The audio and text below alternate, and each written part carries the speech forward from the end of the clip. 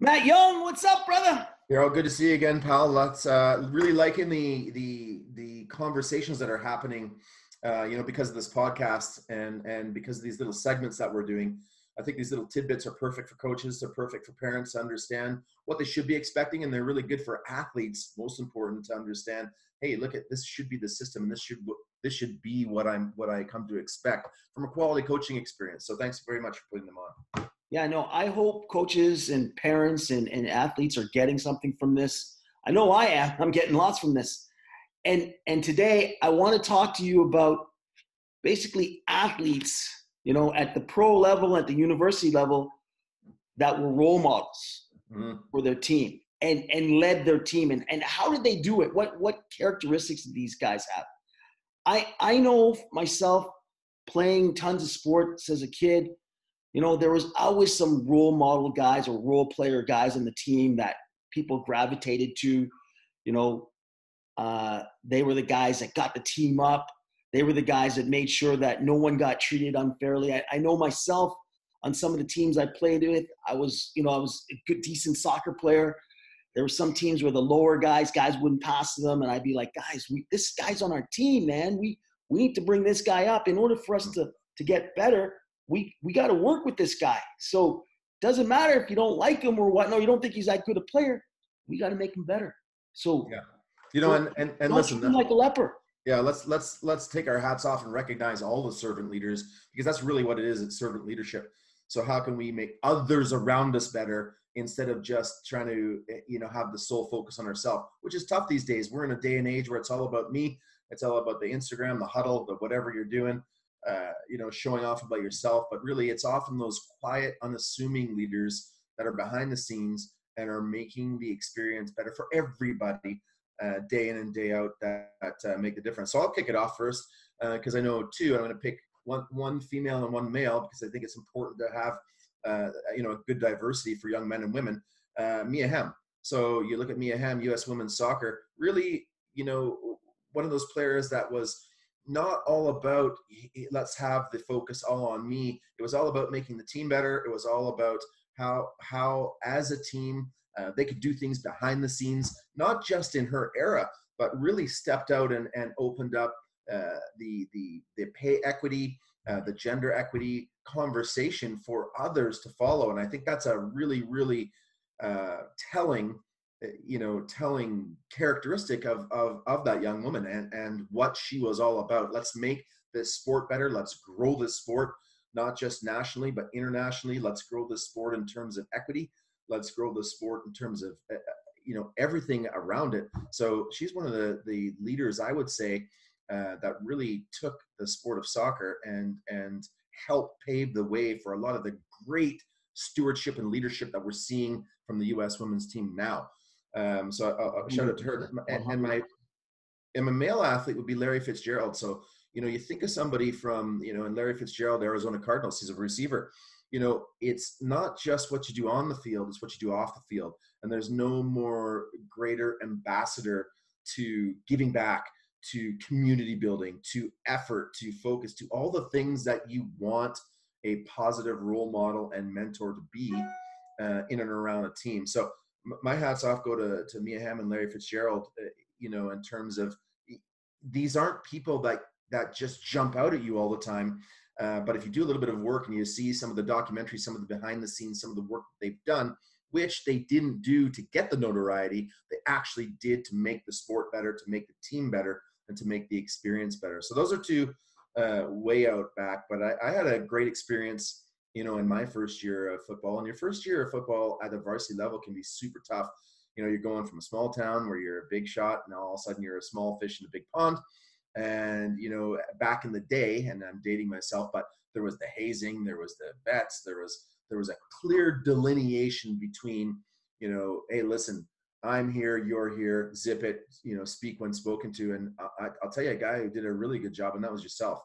And that's one of the reasons that Thanks, man. I've hung around, is because, and I've taken that example and paid it forward, because you're a guy who came on and made sure everybody thought that everyone felt that they were inclusive and welcoming at a time when that wasn't it wasn't cutting edge. It Wasn't wasn't cool. known. It wasn't cool. I saw how people reacted.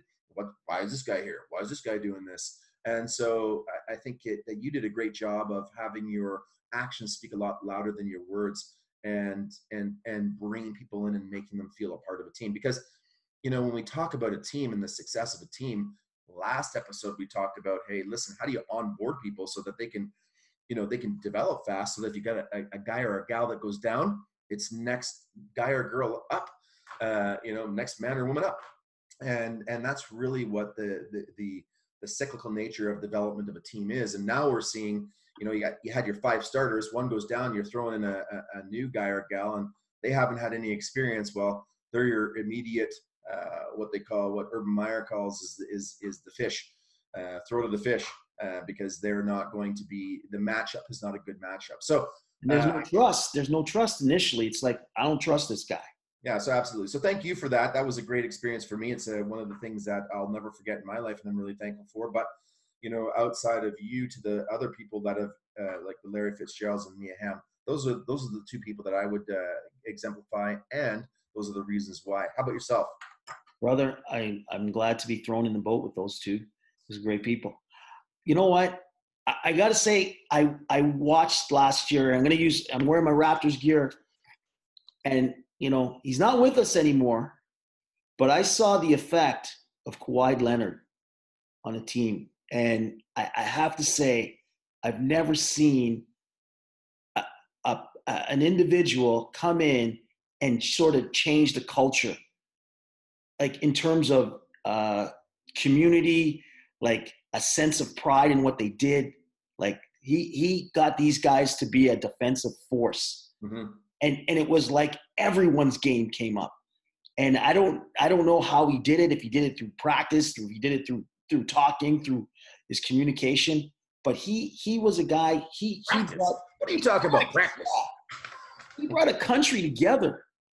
And he made these guys believe, like, not one guy on our team had ever been to an NBA Finals. Right. Much less a divisional championship. Right. And he made these guys believe in themselves right through every game they played together. You could see the confidence. And I attribute that to Kawhi Leonard and his leadership. As he wasn't selfish. He always moved the ball. He could have hot, like many times. I thought he should have shot. Mm-hmm. But he was looking for a pass. He tried, and his thing was, he tried to include everybody as much as he could in the beginning of the game. And then if he needed a little extra, he might hog it a little bit at the end. He had the right formula. Now, how things went at the end, that's a different story. That's a different podcast, but different podcast. That's business. Yeah. The other person for me, and this might be questionable, is Tom Brady. Some people might not agree with me with Tom Brady, but his leadership, how he trains himself, how I'd see him in the middle of the season barking at guys, just kind of, come on guys, let's pick it up. Like, let's play better. Like this guy doesn't have to prove anything to anybody anymore. Mm-hmm. Like, nothing. He's got to prove nothing, but he still plays at that competitive edge, and the guys around him, like, if you see the GOAT basically still giving her, like, you got no excuse. This guy's won Super Bowls. He's got every title. He's got every accolade you can think of. But he plays every game, it seems like it's his last game. And you can see the frustration when he's not playing well. He's not blaming anybody. He's just back to the drawing board, focused, sitting on the bench. You see him in between, sitting on, just focusing next. So there's something there. The New England Patriots have something, and I think he's a big part of that reason. Yeah, absolutely. And you make a great point about the great ones always trying to better themselves. And, the examples that we've given are examples of people that are always trying to better themselves. They're builders. They're not maintainers. They're not just trying to get there and maintain, hey, listen, I got the big check. I got this. I got that. No. They're like, let's try this next year. Simone Biles of the USA gymnastics team is just right now. She's over the top. She just set a record for the most amount of Olympic medals won. And here she is going out and trying new stuff.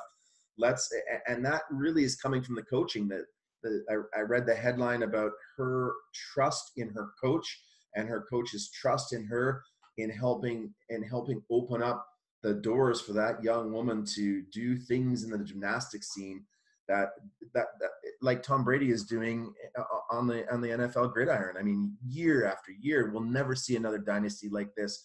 You know, Simone Biles will never see another dynasty like her in the Olympic medals. So I agree with you. It's all about those people's, I am a builder, let's continue to get better. And that's a great message that a lot of young people can benefit from.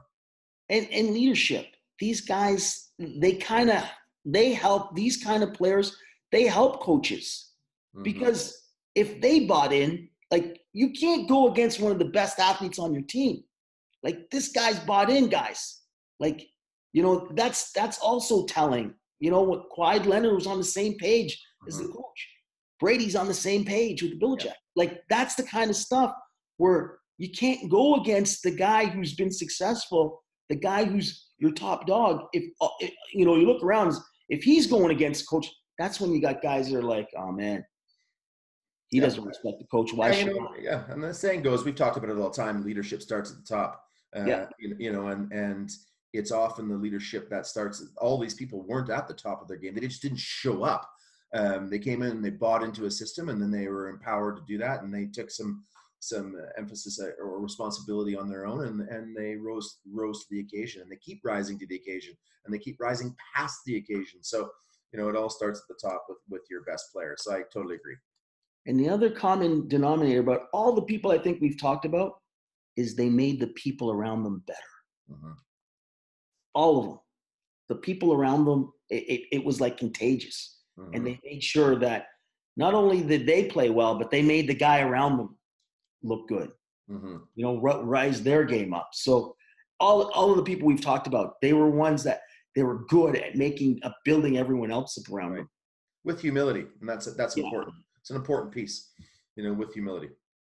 So that, you know, what the characteristics I'm trying to narrow down some characteristics these guys had. And you said it, the leadership piece is definitely one. You know, obviously some of them were quiet leaders. They weren't noisy. They weren't the big noisy guys, but that ability to rise to the occasion and make people realize, like, yo, we're competitive. We're going to be competitive together. Right. Right. I'm not sure what other qualities or characteristics that they might have that we're looking for young athletes to see. Oh, I mean, lots. I mean, you're looking for the things like the social emotional connection, and all those leaders that we mentioned have an uncanny ability to connect with all their players. You know, they don't view themselves as good or better or not. You know, Tom Brady takes a pay cut so that someone else can be on the team. You know, you could go through every one of them and you could make a comment, you know, again, notwithstanding the business of sport, but you could make a comment that these people are making sacrifices. They're selfless. So in an era that's very selfish and very self-centered, these leaders are very selfless. And that's if we could give one nugget that we need to end on, it's about being selfless. So a lot of younger people need to understand the benefits of being selfless as you're on your journey. Far outweigh the benefits of being selfish. You said it, brother. Better. Yeah. Couldn't have said it better, brother. Mm-hmm. That's it. Selfless. These guys are, as you said, you call them servant leaders. Mm-hmm. That's what they are, right? And that's a lot of these guys have long careers. This is the reason. Absolutely. And take care of themselves. Yeah, these people have an opportunity to go on after that and be great leaders in other industries, other spots, other sectors, coaching. I mean, with this attitude, the sky is your limit. You know, versus some of the headlines that you read about these people that are totally selfish and making it all about themselves. Who wants to hire that person after sport? Who wants to be associated with that? You want to be associated with greatness and you know, greatest of all time, irregardless of their idiosyncrasies or what, you know, state you're from and team you don't like. Let's put that aside. These people are really great people who have done a lot of great things for the sport, their communities, and their teammates. And I think you're right, Matt. These me guys, they're not going to be around in the future. There's not going to be space for a me guy that doesn't get along with the team, doesn't get along with the coach, the staff, the philosophy. Me guys are like Antonio Brown are going to be watching from the stands. Yeah, and unfortunately, lots of different names that we could throw in there, but Yeah. all those people, they have that show that's dedicated to them. It's called Where Are They Now? And you don't ever want to be on the Where Are They Now show because you want to be still relevant. Yeah. Love it, man. So, brother, on that note, just go play. Play. Have a good night. Talk later, bud. Yep.